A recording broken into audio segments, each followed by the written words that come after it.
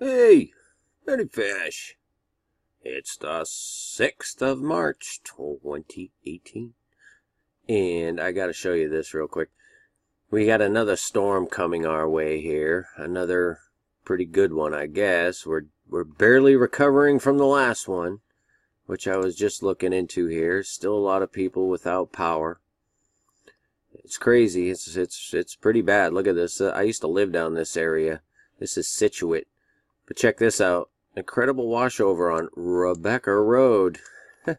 I was just studying that stuff too, about the Becca and Rebecca. So that kind of like got my brain thinking, why would I see that? So I'm just looking at this new one that's coming in. I got to prep for this thing. I mean, we might get a ton of snow. But I see it's called Quinn, right? Winter Storm Quinn. And the first thing in my mind that pops is Quinn the Eskimo. Remember that song? Come on without, come on within. I thought it was kind of stupid, but I mean, it pops in my head. Quinn the Eskimo. And so, this is how my mind works. I look it up, right? And sure enough, it's written by Bob Dylan. Quinn the Eskimo. Bob Dylan, you can look it up on YouTube. He worships and serves Satan. And he'll tell you himself, I'm not judging him. He already tells everybody who he serves. But what I was once again moved to do was put Quinn the Eskimo into the good old gematria. And what do you think? I just want to ask you, what you think the chances of Quinn the Eskimo being 666 would be? Pretty doggone slim, right? But, that's not enough for a video, I didn't think, right? So I go back to reading my article, and I'm thinking about this, though. 666, and it brings me to think about Revelation 13. That's just what it does. Here's wisdom, let him that hath understanding count the number of the beast, for it is the number of a man, which is 6. After the 6th day of creation, so on and so forth, that's a whole nother story. But anyway, that's where we get our 666. And it reminded me of when I was doing the other study about the shekel and the becca and everything, how every man, these are the Jews. This is right at the time of the covenant. They're building the tabernacle and putting the ark together, everything. Okay? And these are the men to be numbered, just like in Revelation, the number of a man, count the number of a man, right? 603,550 men, okay? So I'm thinking how that might have something to do with whatever I might be thinking of, and I'm looking at this verse, which I have done before, and it just kind of comes to me. How do we come to these numbers like 666? Like, for instance, I found this in the Jewish gematria, okay, which is ancient. These numbers and languages, when God broke them up in the rebellion with Nimrod and he split up the languages and everything, he did it. It's his languages, his letters, and his numbers, and he can do whatever he wants with them. Just Satan takes his perfect numbers and just turns them 6 ways to Sunday to deceive the world. And that's what he does with all his little formulas and numbers and potions and what have you. But the real root of gematria is God, right? And it got me to thinking, 6 is the number of the man. It says count the number of a man. So I just start looking around a little bit. And I find that English gematria, what we refer to as English gematria, it wasn't always referred to as that. This is actually something very fascinating. This is the number of the man code. I'm trying to explain as best I can. This is how we come to understand Jesus at the cross as 888, and we all understand that is God's perfect number. Upside down, backwards, and infinity. That's the perfect number.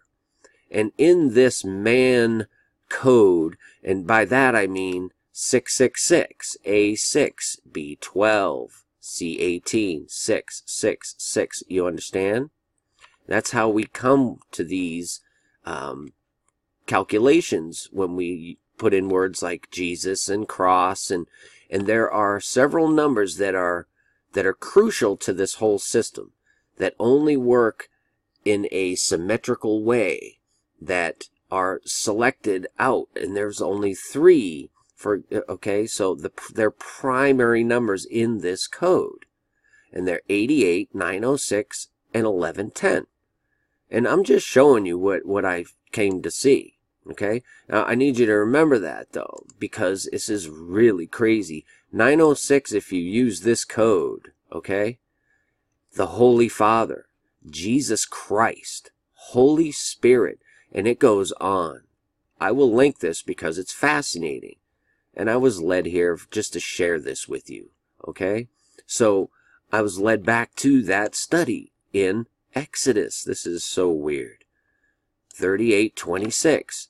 The ones that went to be numbered. 603,550. Well, you just can't make this ever up. 603,550 divided by 666 is 906. I don't know what to say about that. Holy Father, Jesus Christ. You see how it comes full circle around, though, from the very beginning? This whole half shekel and everything, this is all the way back to the covenant with Moses, the tabernacle. All these shekels were used to make all the ornaments of the tabernacle. That's what this all is about. So it's just crazy, and how it relates to Rebecca. I mean, if we just look at what this definition of Becca is, right? It's just a weight of a coin, right? But it comes from to cleave, to rend, break, or rip open, breach, be ready to burst, cut out, divide, rend, rip up, tear, win, okay? Which is basically the opposite of Rebecca, which is noose, to bind or tie. You see what I'm talking about? And Rebecca with the twins, it's just amazing, crazy, wild stuff that is true. And I'm sharing it with you because, I don't know, I have to. Because a stupid storm named Quinn just gave me a piece of a really, really intense puzzle in my view. And this is definitely spirit-led. Is just no specific message I have for you from this, other than Jesus. It's all Jesus. Every single thing that this all leads to is Jesus. It's all about Jesus, and that's what I get. And so I just wanted to share that with you. I thought that was absolutely fascinating and wild and crazy. Quinn the Eskimo, Winter Storm Quinn. 666. Yeah. Okay, I'll leave as many links as I remember to, okay? And you all have a great night. Peace and grace to you. Many fish. Finally, my brethren, be strong in the Lord, and in the power of his might. Put on the whole armour of God, that ye may be able to stand against the wiles of the devil. For we wrestle not against flesh and blood, but against principalities, against powers, against the rulers of the darkness of this world, against spiritual wickedness in high places. Wherefore take unto you the whole armour of God,